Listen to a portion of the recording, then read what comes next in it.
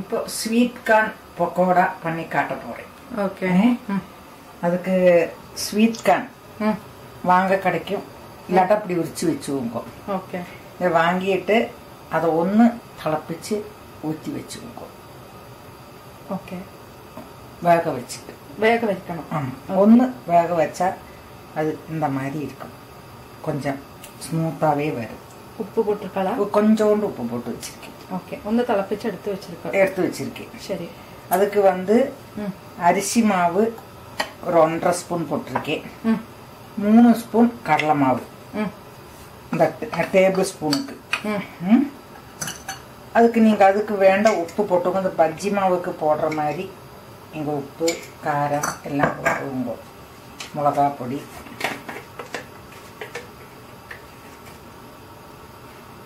ஒரு அரை டீஸ்பூன் மிளகா பொடி போட்டு, ஒரு 1/4 டீஸ்பூன் மஞ்சள் பொடி, கொஞ்சோண்டு போட்டு,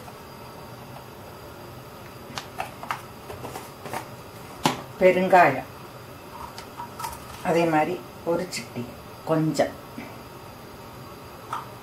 அது நல்லா மிக்ஸ் பண்ணிக்கிறோம். அந்த பஜ்ஜிக்கு கரைக்கிற மாவாட்டமாக தான் அது வெள்ளம் விடாக்கி கரைச்சி மிக்ஸ் பண்ணிக்கணும். அப்போ தான் அதில் உதிராக வரும். இப்போ நல்லா மிக்ஸ் பண்ணியாச்சு.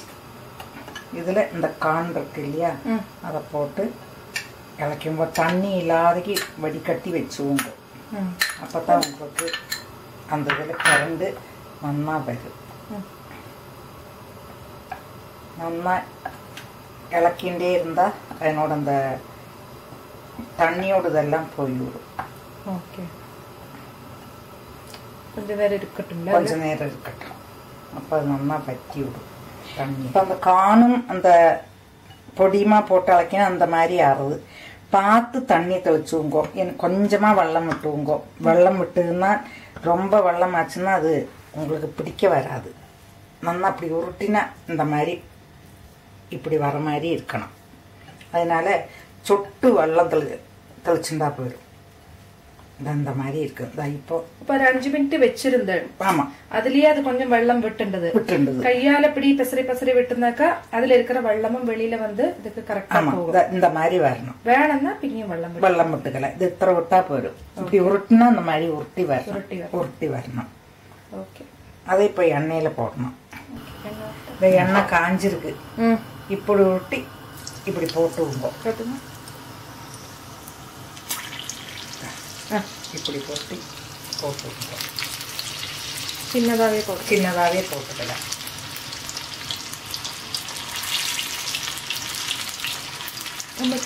அடுப்பு காட்டிட்டு போடுங்க.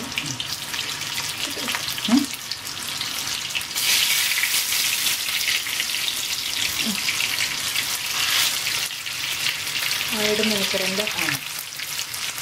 அது வேகட்டும். இப்போ ப்ரௌன் ஆயிடுச்சு. இப்படி இருக்கும். சூப்பர்.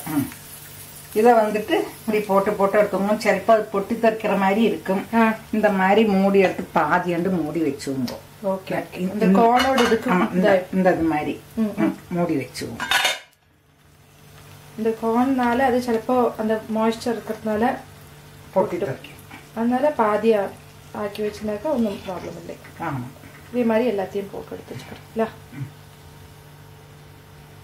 கார்ன் பக்கோடா